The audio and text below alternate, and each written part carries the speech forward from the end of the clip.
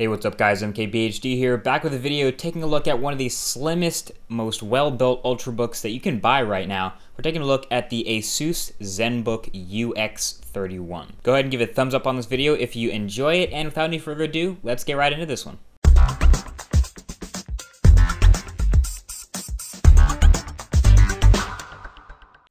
Alright, I'm going to go ahead and start this off by saying the Zenbook UX31 is a picture-perfect definition of an Ultrabook. And in case you didn't already know, I'll include a link in the description. A Zenbook, in order to be called an Ultrabook, needs to fit a certain number of qualifications, and this does just that. You can see it's razor thin, and it has a nice tapering design to it from back to front, but this one separates itself from other possibly tapering laptops. Check this out. On the right-hand side, you have a USB 3.0 port. Okay, 3.0. Power, mini VGA, and mini HDMI ports, and a battery charging light.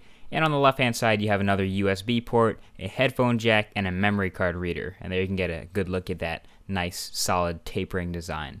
So there's nothing on the bottom of the laptop, and the battery, while it's non-removable, is actually pretty good, so it wasn't a problem. And the whole laptop is this nice spun metal finish that's just screams slick or something. I don't know. It's hot. Reminds me of the Transformer Prime, actually. But there's no ports on the back of this laptop either, which is perfect the way it should be. So all you have is this hinge, and I can tell that Asus spent time, designed it properly, put the right parts in the right places, just so that it could do this. Oh yeah, boss. Does your laptop do that? I didn't think so.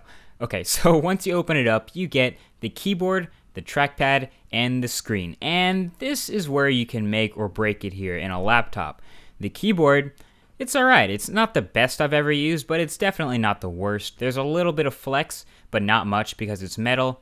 And the size of the keyboard was fine for even my mammoth-sized hands, and there's function keys and everything. They work great with Windows. The keyboard is pretty good. And the display was right on. I might not be a fan of glossy on the desktop, but they pulled it off here with a 13.3-inch 1600 by 900 IPS panel. The viewing angles were decent, but the screen actually gets really, really bright, which is nice for using it outdoors. And the trackpad, no, it's just bad. I mean, it's big and smooth and has nice hidden buttons and everything, but for some reason mine just wasn't that sensitive at all. It was really weird. I don't know if it was just mine or maybe too much. Maybe I'm a mouse and keyboard kind of guy, but I feel like if you're getting an ultra portable laptop, you don't really want to carry around a secondary mouse, you know? So the keyboard and the trackpad should be really top notch.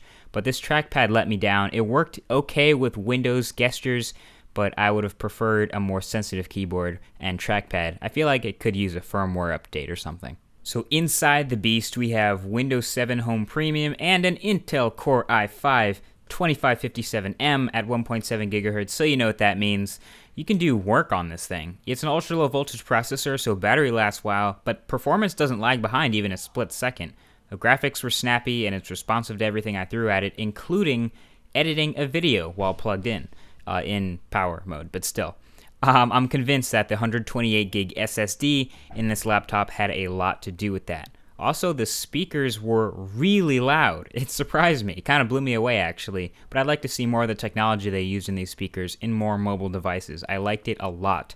And all of this comes in a 17mm thin package.